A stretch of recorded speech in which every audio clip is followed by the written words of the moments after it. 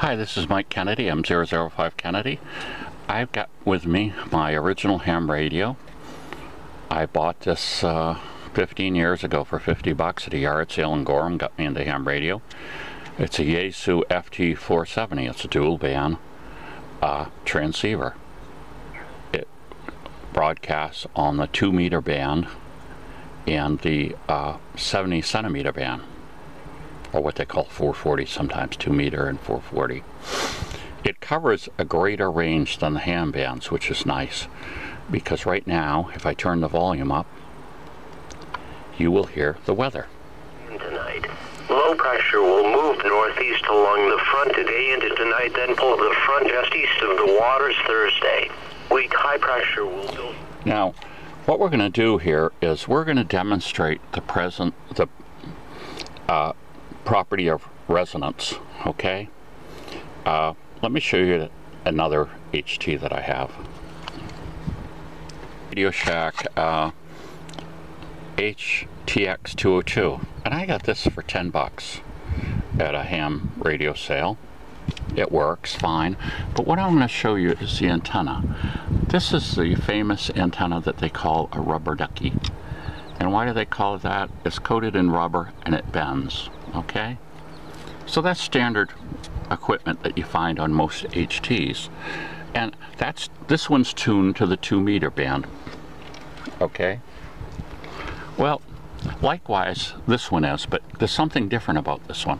This one has a loading coil and it extends, and what I'm going to do, I'm not going to do it on a ham band because it's going to be easier with this radio to show you the weather band.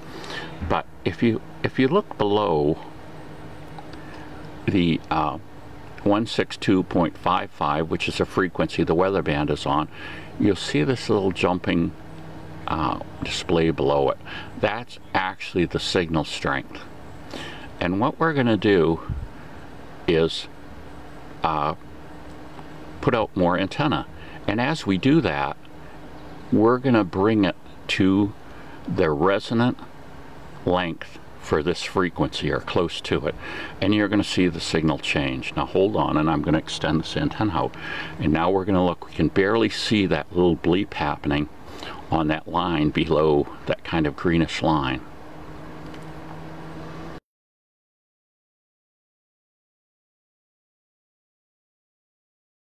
Now, if you look at the signal strength, you'll see it's 3 or 4 times higher, I would say, and it's all happened because we've extended the antenna.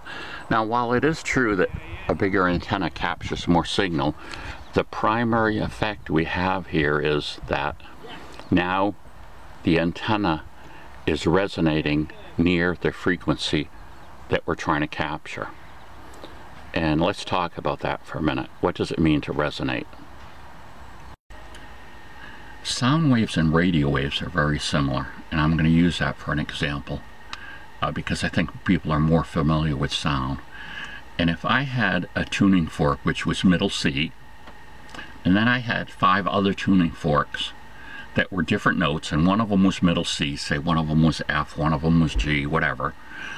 If I hit that middle C and brought it near those other tuning forks and felt each one, what I'd find was the middle C would also be picking up that vibration and would actually be vibrating to some extent because it's tuned the same. In other words, the physical and construction of the tuning forks are that if each one of them you strike, they're going to generate the same note. Well, if you strike one and it's close enough to the other one, it's going to make that one vibrate way more than the other tuning forks. Well, it's the same idea with antennas. You can make an antenna that resonates, has the correct electrical length to capture a certain frequency. Now we can do this in kind of, well, there's multiple ways to do it, but the most common way is by changing the length or by using a loading coil. And what's a loading coil? A loading coil is generally a bunch of antenna that's compacted together. So in other words, we can make the antenna longer than it looks because we've put it in a coil. And so That's one of the principles that I was talking about in the previous video about the book, talking about you want an antenna that resonates.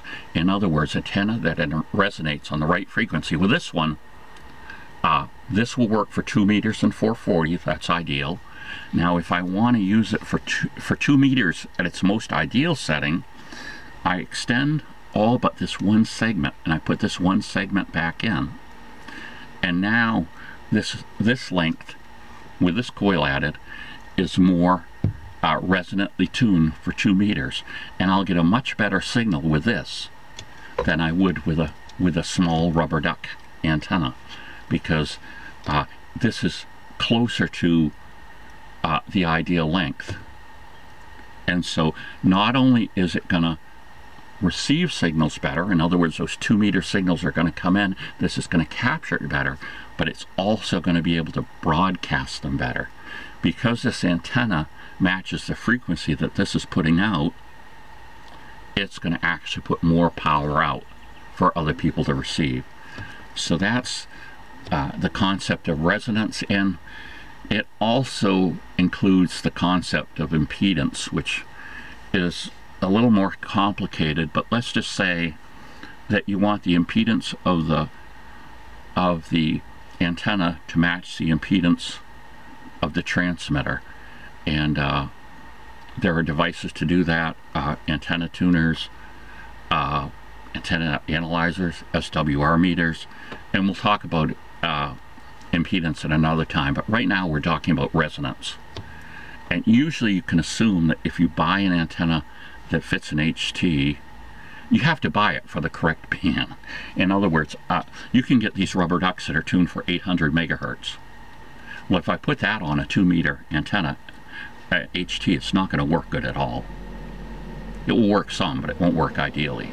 So if you buy an antenna that's made for the band that the radio, the HT puts out, you can pretty well assume it's the right impedance, because otherwise there'd be no point in them making it and selling it.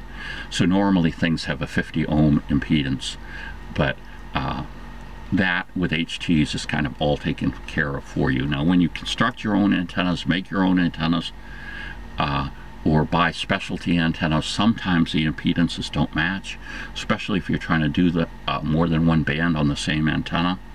Some have overlapping resonant spots, and that's why when this antenna's collapsed like this, I can do fairly efficiently both 440 and 2 meter, because they're multiples of each other, so they resonate at the same frequency. So this is where a lot of hams start out. I would encourage you to get a ham radio license. The technician one that gives you the access to the 2 meters, which is where all the repeaters are, where you can talk locally. Some repeaters go into the internet, and you can go talk outside in a repeater in Israel or Russia or different places. The technician's license gives you the ability to do that. And to tell you what I did for the technician's license, I bought a Gordon West book. I studied for a month, went in and took the test, memorized some numbers and things, and I got all but one question right.